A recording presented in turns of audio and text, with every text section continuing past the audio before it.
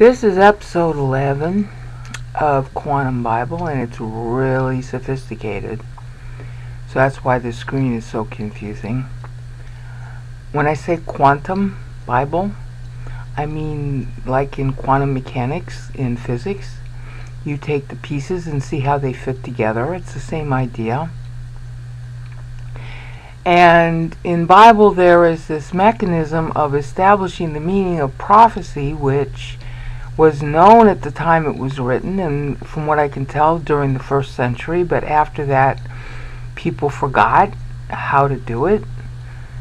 But you can, if you count the syllables in scripture, you can see how to do it. So that's what we're going to do here. Top line, this is what this is so complicated, because this is like a 4-way like GPS. Let's see if I can get rid of that. Of how these prophecies all interlink by syllable counts. Now, you know, this is the 171st video of the playlist. I showed you the methodology starting with the first video in the playlist. So hopefully you're familiar with it by now, but if not, hopefully you can get a little bit of sense of how this thing works starting now. Matthew 24:25 is up here at the top window. Okay? There are 3 other chapters that relate to it. Actually 4, but I'm not going to show them all because obviously I don't have enough room. There's another one, Ephesians 1, that tags Matthew using syllable counts. This is Luke. It was the second in chronological order, or perhaps Ephesians the second in chronological order. I haven't yet determined what month of 58 AD Luke came out in versus Ephesians, but it was 58 AD for both of them. Same thing for the book of James. They date-lined their books. We're going to go through that a little bit here. But Luke is second, and you're going to have to memorize this because I'm going to have to get rid of the heading that shows Matthew before I get into the verses. So this is Matthew in the top window. This is Luke. You can download the documents from the video description. All of them are there, so you don't have to just look at the screen. Third in chronological order is Mark 13, and the 4th one is Revelation 17. Now, each one of these passages is dealing with the same content, a repetition or a tagging of the content that Matthew 24 and 25 covers, which is about the last days. Okay, the last days is a massive period of time. It isn't just like now. Yes, now is the last days. That was also true 200 years ago, 2,000 years ago. Okay, so when you hear all these people telling you, and it's really common every time we come upon an anniversary of Christ's death, because the 2000th anniversary of his death is coming in 2030, everybody gets all nervous and screwball, approximately every 500 years, and says, oh, the Lord is going to come back, and we got this sign in the sky, and then they abuse scripture and twist it to mean what they want it to say, la la la. So you're going to be hearing a lot of that.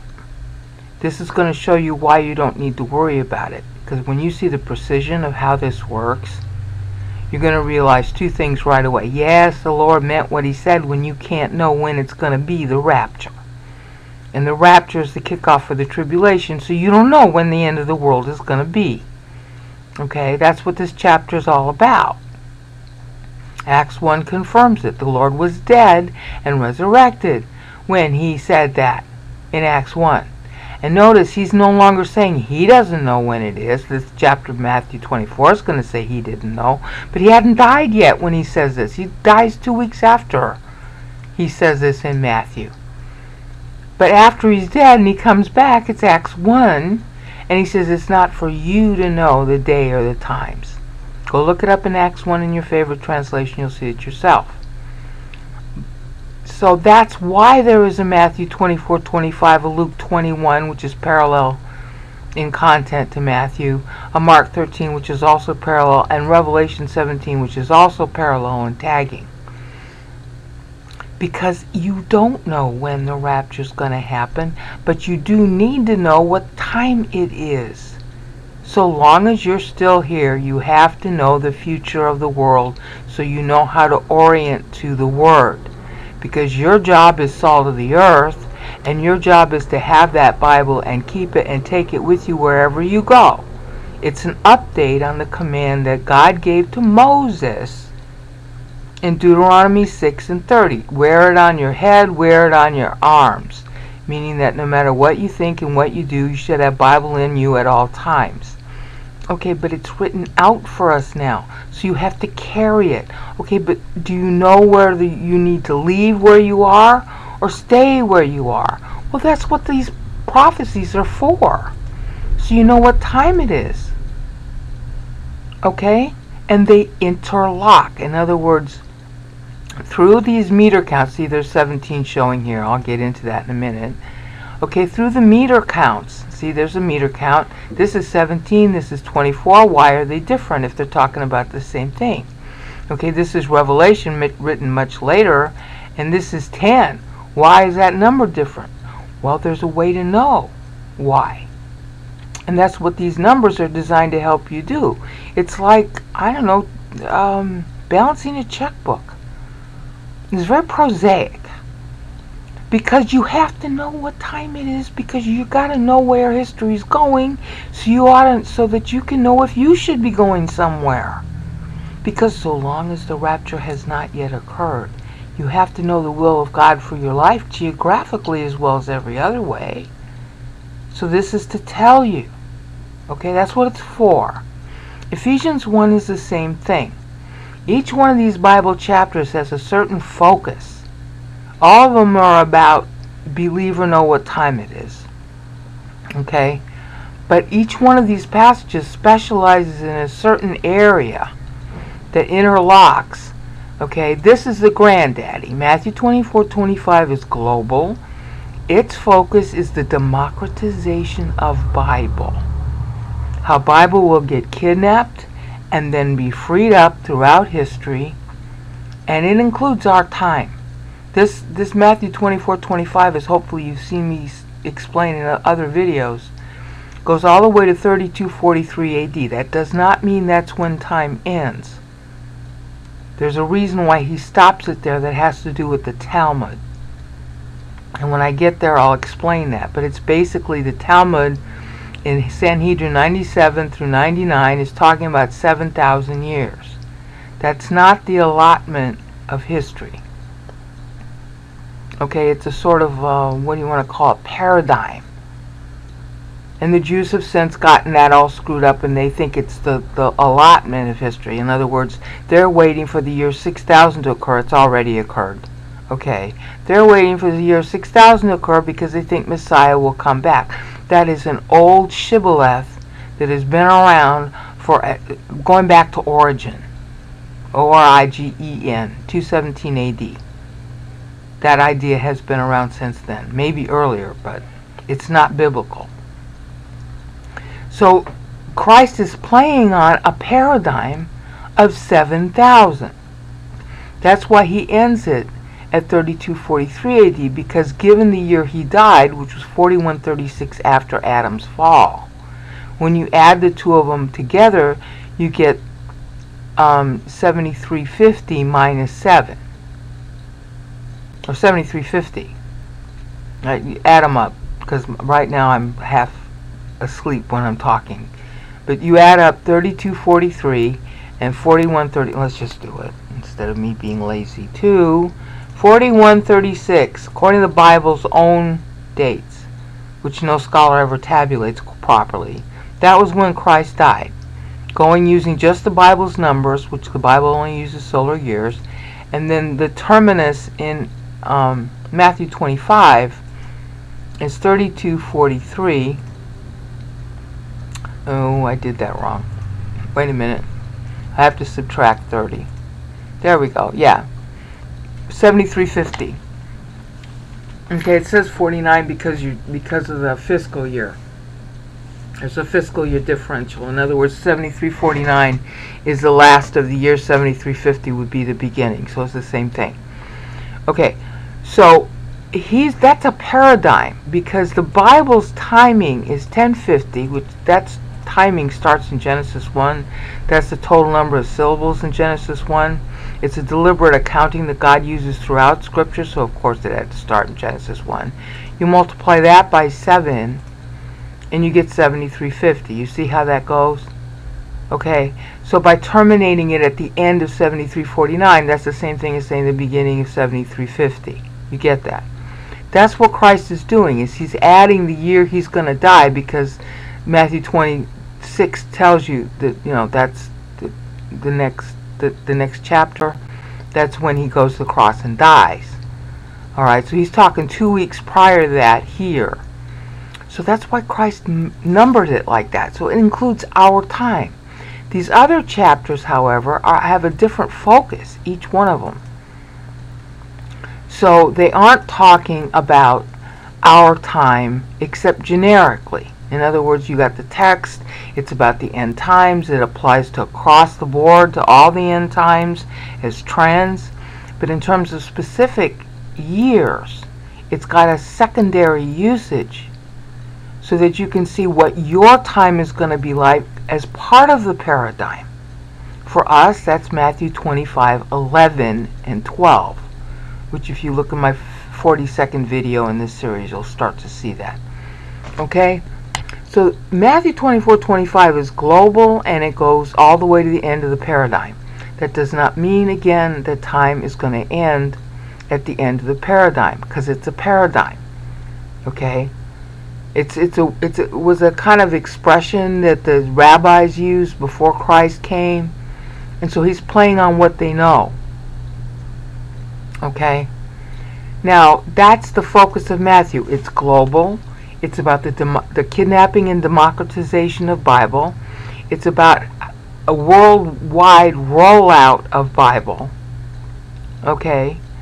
And how people are going to react to it, whether they're going to be salty, meaning they're eating the word, or saltless, meaning they're rejecting the word. And you got to know that, because if they're rejecting the word in your area, you need to leave. Okay? If people are rejecting the word in your time, in the years that you're alive, you need to know that so you know who to avoid. Okay, it's really relevant for you to know. Like, for example, right now, church has gone saltless, and I'll be returning to that later. But that's in Matthew 25, 11, and 12, covers our time now. Matthew 25, 11, the very start of the second Lord in that verse, is 2017. Our time, our year, right now. And if you look at the whole clause, okay, that phrase that Lord, Lord is in, it's about foolish virgins banging on the door of politics thinking that's going to get them in with God. Yeah, and the name of the movement doing that in the United States is called Seven Mountains. It has spread all over the world at this point. I didn't know that when I first made the video a year ago. It's also in Russia with a different name, Third Rome. I didn't know any of that a year ago when I first started this series. Okay? I had no idea that there was a worldwide movement that's just like the Seven Mountains Christians. Google on Seven Mountains, or just search it even in YouTube. Find out what that is. It's horrible. It's a unity of church and state push. It's going on in Russia. It's going on all over the world right now. So, Matthew 24 being global and Matthew 25 being global, it properly belongs there. But how do I know that what I just told you is true? I know it because the prior ways that this whole text is structured is explained further in Luke, Mark, and Revelation, and they only cover the first 1,000 years. So what you have to do, if you were at the time in Matthew, you'd be charting the whole thing. But since it's past for us, I can go back to that past, find out what Luke was hitting on, Mark was hitting on, Revelation was hitting on, and they tag Matthew, each one of them do. And then I know how to interpret Matthew for past the 1,000 year mark. Okay? Now, what does Luke then specialize in? Well, like Paul covered the first 490 years of church. I did those videos. I found out about that 8 years ago almost. They're in my Paul Meter GGS11 channel in Vimeo until I can move them over here. I also did them in YouTube as a Paul Meter channel, but it's not as cutely organized as it is in Vimeo right now. I'll fix it. What I didn't know when I made those videos is that Paul was hitting on Matthew also. Okay, and earlier videos in this playlist show you something of how I'm thinking Paul played on Matthew, but I might be wrong there. I'm going to revisit it later. The same year as Paul wrote Ephesians, Luke wrote his Gospel. And Luke's specialty is the first 1,000 years of Western Christianity. In other words, the Gauls, Britain, what we now call France and Germany, Italy. That's Luke's specialty, and he goes up to the first 1,000 years of that. I have not yet made detailed videos showing how he does that. Okay, so right now, sort of like, okay, well, Brainout says this, I'll be skeptical until I hear proof, okay? Because I haven't made these videos yet, but I have made the videos on Mark. They're earlier in the playlist. Mark's specialty is Eastern Christianity. There are 2 Romes. This is what people forget. There were 2 Romes, not one. Everybody thinks Rome is Italy Rome. No, no, no. Constantinople was originally baptized by Constantine as New Rome, and he literally rebuilt down to the 7 hills that are in Revelation. He built this up to this literal 7 hills and everything else. He built it in Byzantium. That Rome lasted 1,000 years, long after official Western Roman Empire fell. Okay, it's that Rome that Revelation is focused on, not Italy. And for centuries now, conventional Christian theology has said, oh, it's Roman Italy, the Catholic Church. No, that's not its focus. Okay, I'm not saying Catholic Church might not be part of that final harlot of Babylon, but that's not the geographic focus of the chapter in Revelation. And if you saw my Quantum Bible episode 10, you've already seen this. You've seen me show this. How we know it's Constantinople, not Italy. That's the focus of Revelation. Okay? Mark, therefore, is dealing with Eastern Rome, the Byzantine Empire. It's a prophecy of how the Byzantine Empire is going to go all the way up to what in history we call the First Phoenician War in the 1300s. So Mark goes a little bit farther than Luke, and in a different geographical location. They all start out in the same place, Rome and Italy, before it went Christian. They end up at different places with a different focus from the time of the fall of Western Rome onward. Okay? They diverge. Okay, so Paul handled up until fall of Western Rome. Luke goes past that to show the emergent, what do you want to call it, barbarian kingdoms, and how they adopted the Bible or rejected it.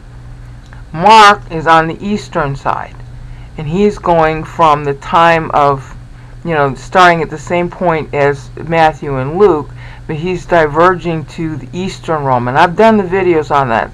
The text is so fitting for the history of Eastern Rome that it's almost painful to see how accurate it is. It's accurate, it's biting, and it's satirical. So Mark videos are largely done. I might have to fix some parts of it, but it's largely done with links that you can verify. Like, for example, here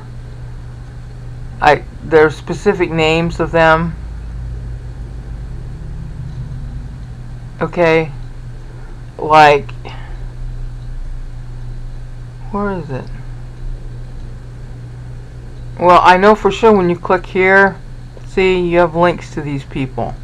And I've already covered some of them already in the videos. Why doesn't that E-Day go back to verse 14? Okay. I'm going to have to edit some of the links because they should have gone back where they to the proper places. So hopefully, you know, not too far when you see this video, I will have fixed this so that when it goes to the link, you can click on the link and it'll come back. But the point is, there are independent links to each of the emperors being mocked. Okay?